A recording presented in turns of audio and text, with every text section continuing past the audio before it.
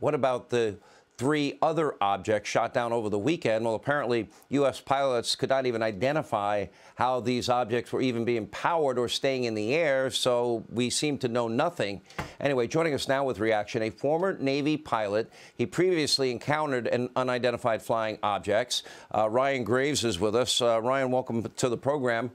I know NORAD is saying this, that it's a possibility. I don't doubt that it is a possibility. I've studied it. I've looked into it. I find it an interesting topic. I've not been convinced that, you know, life exists elsewhere or what these unidentified flying objects are. But you testified before Congress. Why don't you tell people what you said? Yeah, Sean, I think at the end of the day, I agree with you that we really just don't have enough information right now to make an assessment either way of what we're looking at.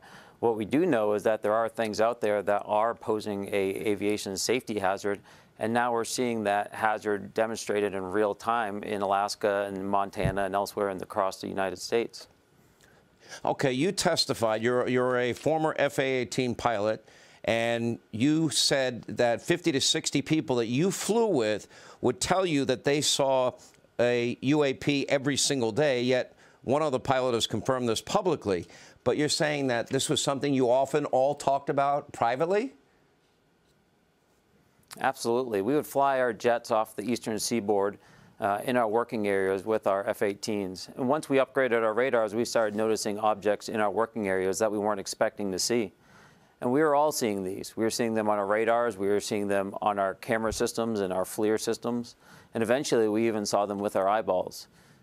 It came to the point where we almost had a midair with one of these objects as we were entering our areas, which forced us to file a hazard report or a HAZREP to report to the rest of the fleet that there was a safety issue that we were experiencing out there. And the aircrew that saw this object just described it as a dark gray or black cube inside of a clear sphere. Well, go into a little more specificity and detail what the type of things that you saw and 50 or 60 other pilots that you spoke to say they saw.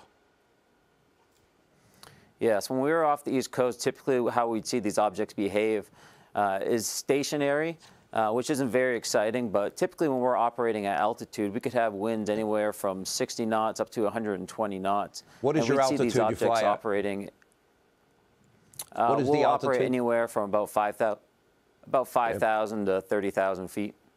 Okay. And so okay, there's so often they would be stationary. quite high winds in these objects. Correct. And they would be stationary against the wind, as if they weren't moving, when we're fighting to keep our aircraft in the area. Other times, they would proceed in a straight line or in a holding pattern, often at speeds up to a supersonic 1.0 Mach. And they would also be out there all day, where our aircraft would typically only last for about an hour, hour and 15 minutes when we're flying tactically. These objects would be flying at high speeds for most of the day. Wow, amazing experience. First of all, thank you for your service. Thank you for sharing your story. And, you know, the fact that they don't know about the 3 that they shot down over the weekend is spectacularly frightening to me because the fact it shows a vulnerability I never thought this country would have.